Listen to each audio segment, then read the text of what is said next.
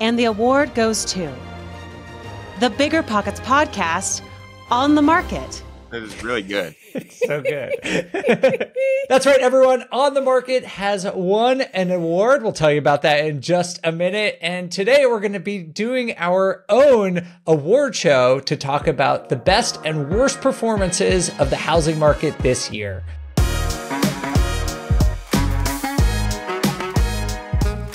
What's going on, everyone? I'm Dave Meyer, joined today by Kathy Fettke, James Daynard, and Henry Washington.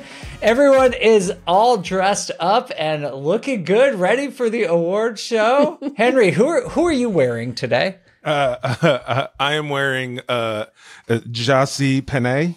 Ooh, what is that? That's what we call JCPenney out here in Arkansas. I was like it was like he's making a joke, but I don't get it. Jassi Penne. Very fancy. Yes, absolutely. Well, I think like me, you're probably doing the same thing. I'm wearing a tuxedo on top and sweatpants on the bottom because we're on a podcast and I don't have to wear a full tuxedo. I feel like James Daynard's in like a full tux though. I feel like he's got tux pants on. Yeah, James is. If you guys are all listening to this, James is wearing a sequin tuxedo with, I think it's a bow tie made out of money. Well, yeah, your bow tie has to be made out of money. Well, yeah. This is my recycled emceeing coat from BPCon. Actually, my daughter picked it out for me. She's like, "This is the coat you're wearing on stage." I was like, "Really? This is what you picked out?" She's like, "This is what you're wearing." And so now I think this is my new award emceeing lucky jacket. Good for you. And I should have asked Kathy because she'll actually have a real answer. But Kathy, what are you wearing to this fine event? Well, I am wearing, I don't know if you noticed, my diamond necklace that I wore to the Taylor Swift concert that I picked up at CVS, but I'm pretty sure it is real diamonds. Very elegant. I mean, from across the world and on a Zoom screen, it looks as real as can be. Thank you. Well, if you are all wondering why we're dressed up and wearing tuxedos and nice outfits and diamond necklaces, it's because On the Market was recognized as an honoree for the Webby Awards. This is an award that gets given out every year. 13,000 different podcasts applied this year, and we were chosen as one of the top 10 podcasts in the business category, and we're super excited about it. So we're getting all dolled up and we are taking a little victory lap on this show. So before we get into our content for this episode, I just want to say, Kathy, James, Henry, and Kaylin, our producer, congratulations on this award. And thank you all so much. And thanks to everyone also, the rest of the Bigger Pockets team who you don't get to hear from, who also make this show possible. All right. And we didn't just get dressed up and come to this recording to just pat ourselves on the back, although we are proud. We are also going to be doing an awards ceremony on this show. And we're going to be giving out awards for our 2024 winners of the best housing region, best strategy for new investors, best strategy for experienced investors, and stick around to the end because we will be giving out a Razzie for the worst performance of the year, which I think you're going to want to hear about. During the award ceremony, you're going to hear our commentary on the winners and the losers and why we think the Academy selected the winners among all the nominees. All right, well, let's just get into our award show here. Our first award is for the best region to invest in the United States. And the nominees are the Midwest, the West, the Pacific Northwest, the Southeast, and you guys are making me laugh. I couldn't hold it together. Just for everyone listening, we have Kaylin, our producer, we made her be the voice of the nominees. And I thought you were doing a great job, Kaylin, but we're keeping this all in the show for the record. But now you have to do it again. Okay. I'll take it all again. Okay. And the nominees are the Midwest, the West, the Pacific Northwest, the Southeast, and the Southwest. All right, so those are our 5 nominees. We did not nominate the Northeast, just no one wanted to nominate it. All right, so with that, I wish I had I need a little envelope to open this up. We should have, wasn't enough time. But the winner for the best region to invest in the United States 2024 is the Midwest.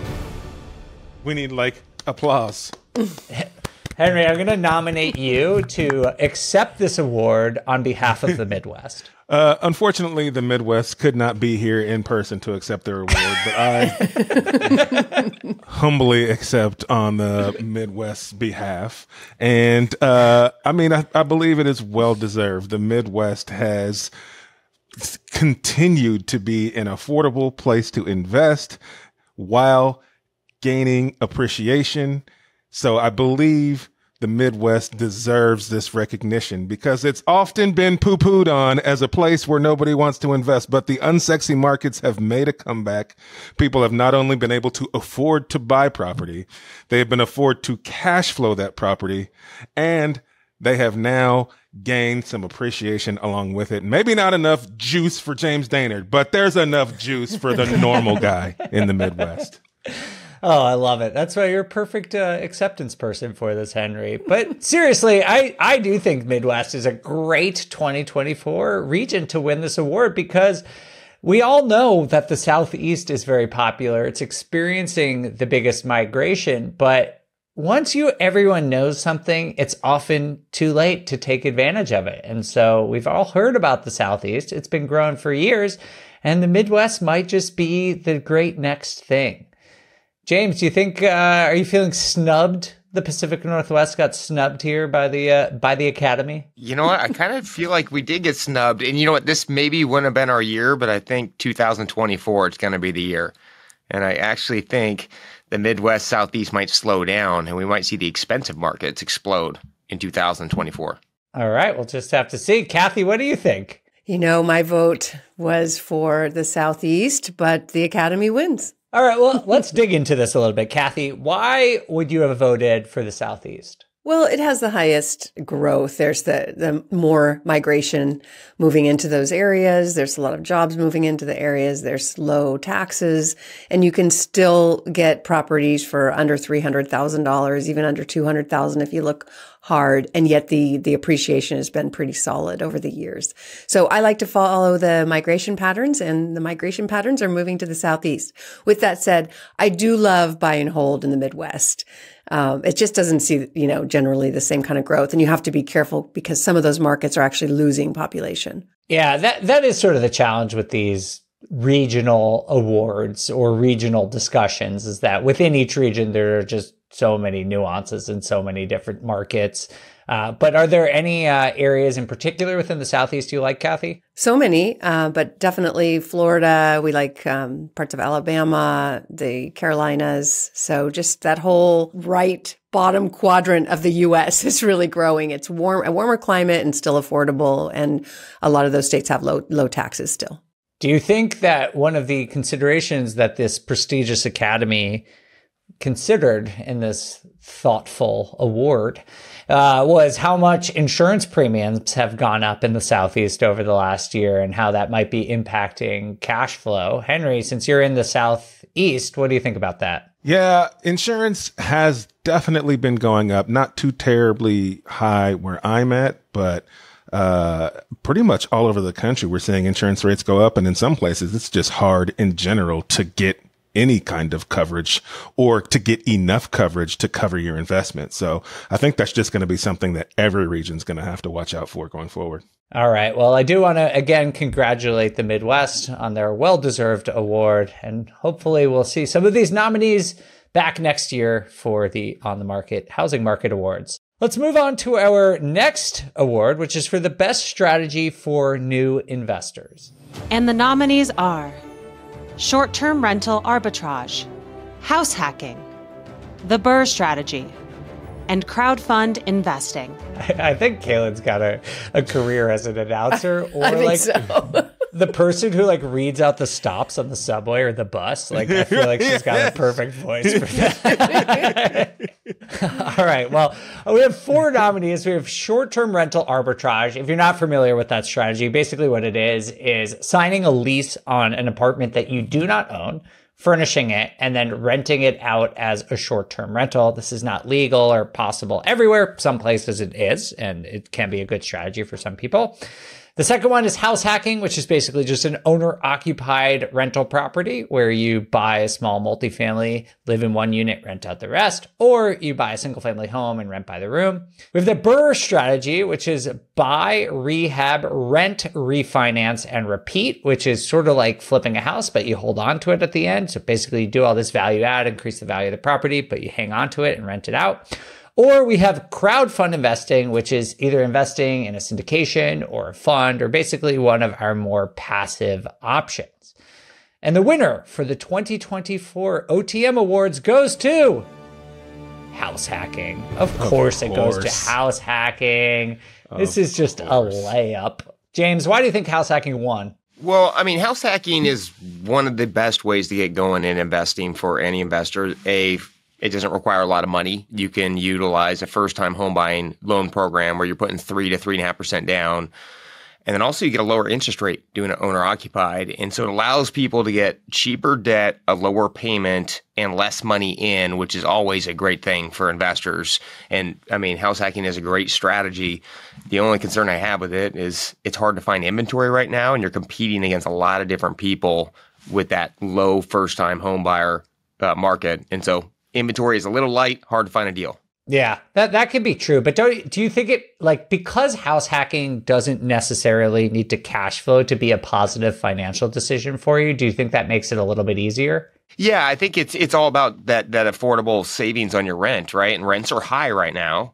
They're, at record levels. So as long as you can get it to where your payment is flush with your rent or you're gaining some equity in the deal, it's a no-brainer. And, and especially because you can get on that journey of that owner-occupied tax gain and tax benefit to where you get in the game with very low money down, you subsidize your housing costs, put some money back in your pocket, and then you can sell it tax-free in 2 years and walk with 100% of your profit. And so it really allows you to scale and grow as an investor. Yeah, I mean, I think house hacking also is the clear winner because of the flexibility that comes with house hacking that maybe a lot of people don't talk about, but a lot of people are doing. People think of house hacking as buying a multifamily and living in one unit and renting out the others. But house hacking is really just finding a way to monetize your primary residence.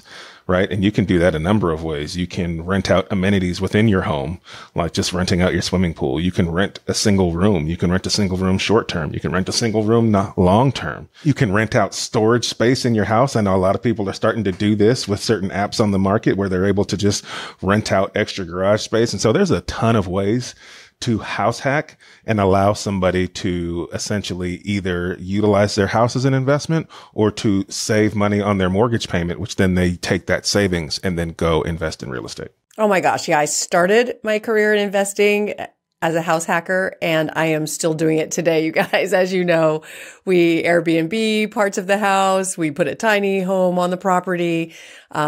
We've used Peerspace where you can rent it for, photography or filmmaking. So I love house hacking and can love it so much. I'm still doing it. I'm with you, Kathy. That's how I got started. It's what I always recommend to people. And I do think that actually right now in 2024, house hacking is sort of having a resurgence because it really makes sense right now. Like everyone said already, rents are really high and there's all sorts of different ways that you can get into it. And I was actually just talking to someone on the Bigger Pockets podcast, our sister podcast, about some lending programs that are also making house hacking easier now.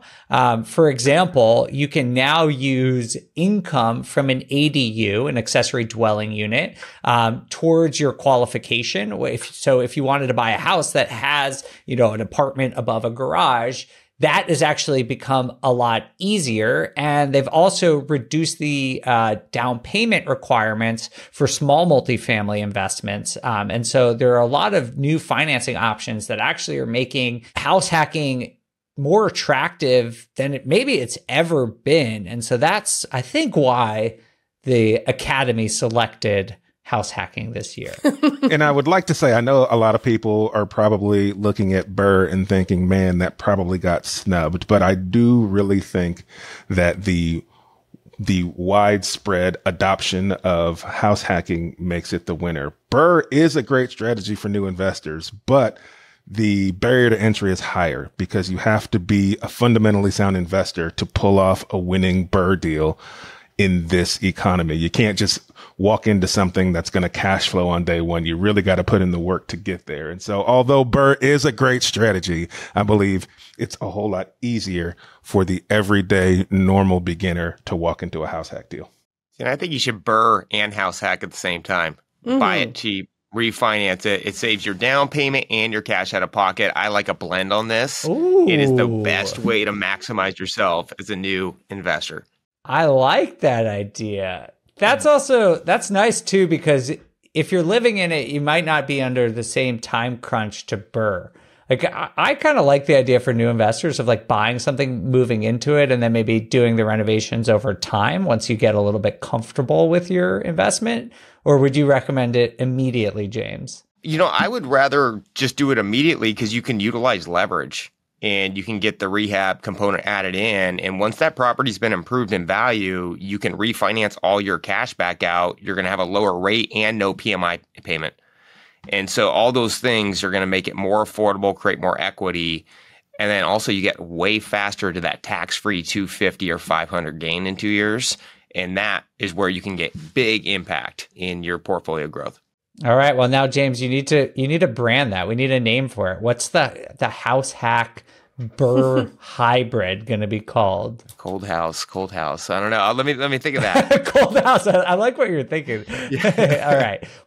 We'll get back to you on that one for next year award. I'll think of some sort of name for it. All right. Well, let's move on to our third award, which is for our best strategy for experienced investors.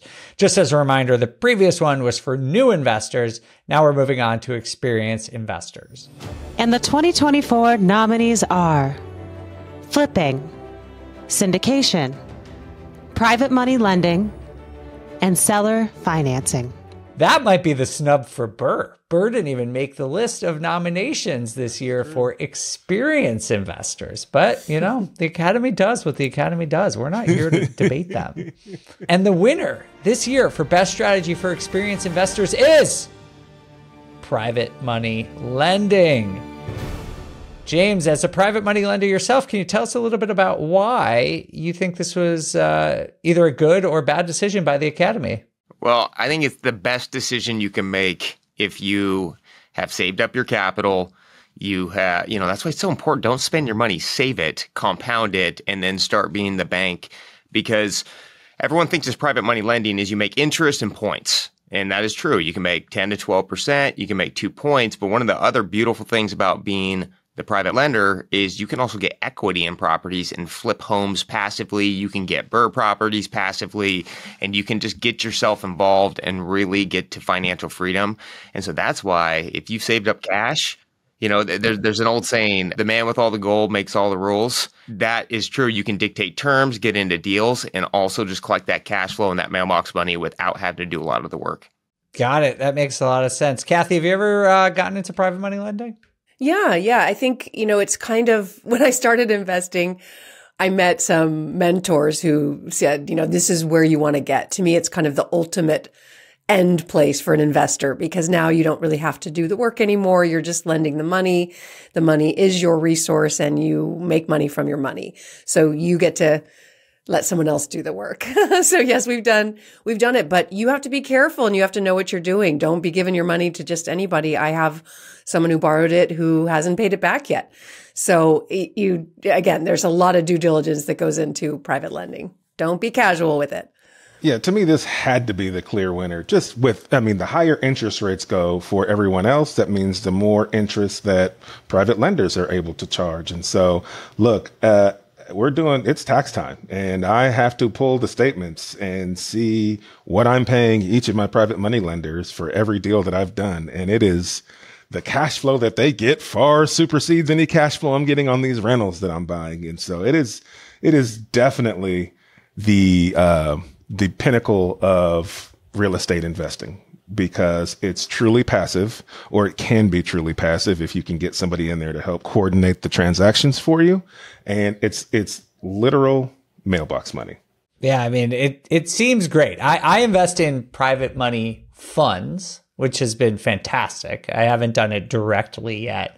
But I just read a great book by Bigger Pockets called Lend to Live. If you guys want to learn anything more about the 2024 winner of the OTM Best Strategy for Experienced Investors. You can check that out and learn a bit more about it there. But it does just seem like if you know a lot about real estate, which is a requirement, it's kind of hard to get into. It seems like if you're not experienced with buying deals yourself and understand how to underwrite deals. But if you're doing it, I think it could be a great strategy for all of you. And the Academy seems to agree.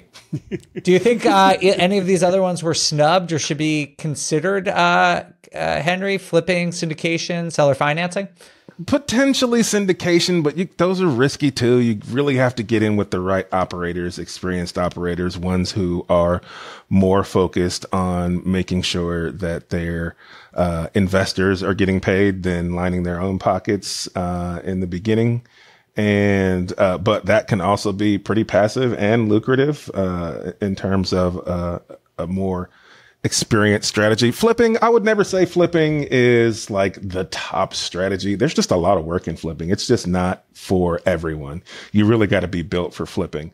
So no, I think this is a good list.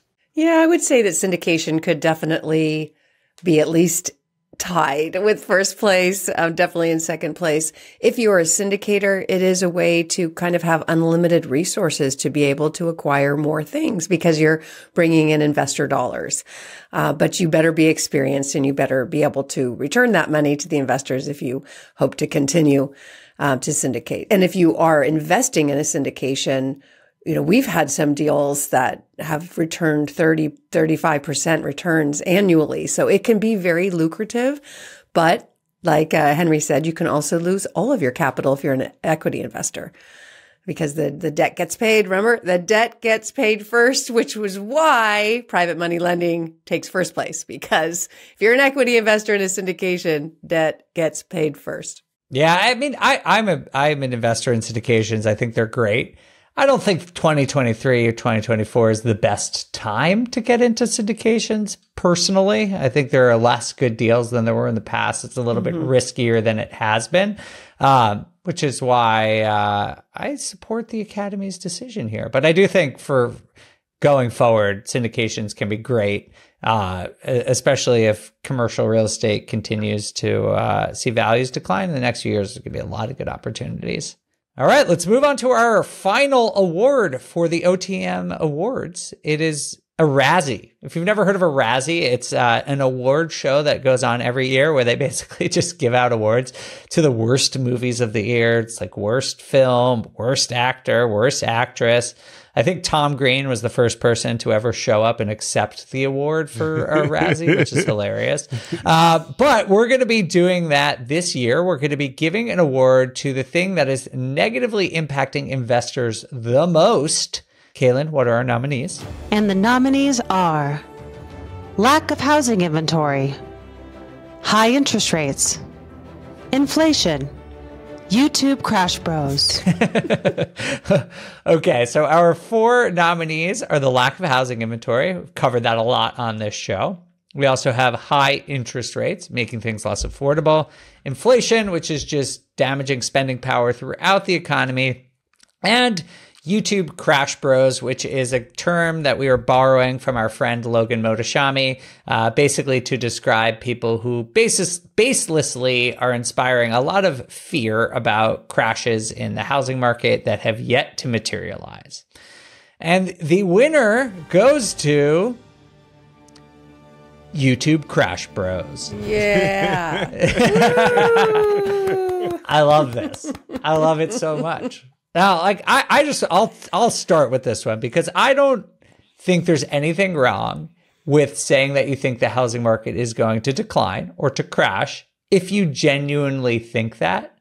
But the YouTube Crash Bros are a particular breed of individual that just, no matter what happens, they say that the market is going to crash. And even though there is evidence and logic to the contrary, they keep saying the housing market's going to crash. And to me, that is dishonest, and it is negatively impacting a lot of people who could have gotten into the housing market previously or are still waiting on the sidelines because they believe these people despite the evidence, and frankly, they're probably just trying to get clicks and views for their channel and don't care at all about the people who are actually watching their videos. Yeah, I've seen some of these guys actually do believe what they're saying, and they just don't have the data. So, make sure you get the charts and you can see why, what's backing up their decision. If it is prices have hit all-time highs, well, that is a data point, but that's not, it's not one that's that really means that the housing market is in a bubble. There's a whole lot of other factors. But it seems like that's what a lot of people have been saying is, prices just can't keep going up. Well, they are due to supply and demand. Well, eventually they'll be right. 'Cause if they just beat that drum for long enough, I mean, it could be in 2 years, it could be 5, it could be 10, but eventually they will be right. But I think it's that doom and gloom that everyone likes that, it's always that the flames in the background. What's that story? Market's going to crash. And, also people got to understand that that's just a lot of clickbait on the internet. Go to factual sources and not all opinion pieces. And if, as an investor, dig into the data, dig into what's going on in your market, and then make a logical decision and just ignore all the noise out there. But eventually they will be right. Yeah, they will be right. But, I think what's holding them back is probably the number one nominee on this list, which is probably the most disruptive thing on this list that people talk about, but not really, which is the lack of housing inventory. I mean, if there's a lack of housing inventory, it's hard to see how a crash is going to happen. But that lack of housing inventory is having an impact, a major impact on the housing market. And I think it'll continue to, because it's not just housing inventory, but it's affordable housing inventory. And so I don't know that a lot of people aren't really talking about what happens if this problem doesn't get solved. Like, how does that impact real estate for the normal home buyer, and how does that impact real estate for the investors like us? So that to me is the one on this list you got to keep your eye on. Yeah, you either have to wipe out a huge amount of the population, or you need to bring on a bunch of new supply. And, hopefully neither, Kathy, let's not get into the first op. Let's not get into that first op. I don't want to hear about wiping out. Let's not Thanos the country, and let's just figure out how to buy more houses. Yeah, this is the plot of the next Avengers movie. And they just build houses, like Captain America just gets a bunch of dudes. They just build houses super fast. That's actually what America needs. We need Captain America to just start building affordable houses. Yeah, but if one of these tech companies actually does find a way to produce housing really inexpensively, and if cities go along with it and there's enough resources, water, electrical, there's a whole lot besides just building a house that goes into providing housing. You've got to have the hookups there. You've got to have the water and the electrical and traffic. You don't want to overwhelm cities with traffic. But if we overcome those things and suddenly are able to bring on a whole lot of new supply, well, then, prices would come down. But so far, you hear all kinds of numbers, but the last number I heard is we're 3.5 million homes short of demand. And, that's not going to change anytime soon. Yeah, that's a great point, Kathy. I do want to get back to something that James and Henry were just talking about, that they'll be right eventually. Like, I guess kind of, but it sort of depends on your definition of a crash, because I think people just start to say that any decline in housing prices is a crash to prove their point. And they're like, oh, in one market it went down 1%. Like, that's a crash. Like, no, that's a normal correction or a normal fluctuation in housing prices. To me, a crash, quote unquote, is like a 10% decline, maybe even more, a 10% decline in housing prices on a national basis. And for my data, that's happened exactly one time in US history. So like, they might be right. They also might not anytime in the next decade. So who knows? But hopefully you're listening to this podcast. And although we are not always correct and we're often wrong, I like to think that we have a lot of integrity and try to bring our honest opinions about what is going to happen. And we actually do the things that we are talking about on this show and back it up with real action, and not just, saying things for the sake of saying things and getting downloads. Maybe that's why we won an award. I don't know. All right. Well, thank you all so much. You all look so beautiful today. This has been a very fun podcast. Kaylin, thank you so much for putting this together. And most of all, thank you all for listening to this show. If it wasn't for you, we wouldn't get to do this several times a week, have all the fun that we get to have, and win awards like the prestigious one we just won for 2023. If you want to further our victory tour and give us a little extra bump of love, We appreciate a honest review on either Apple, Spotify, or YouTube. And to make sure you are getting all of our episodes right when they drop or any bonus episodes that we put out, make sure to follow us on Apple or Spotify as well. Thank you all so much for your support. We'll see you for the next episode of On the Market. On the Market was created by me, Dave Meyer, and Kaylin Bennett. The show is produced by Kaylin Bennett with editing by Exodus Media. Copywriting is by Calico Content, and we want to extend a big thank you to everyone at BiggerPockets for making this show possible.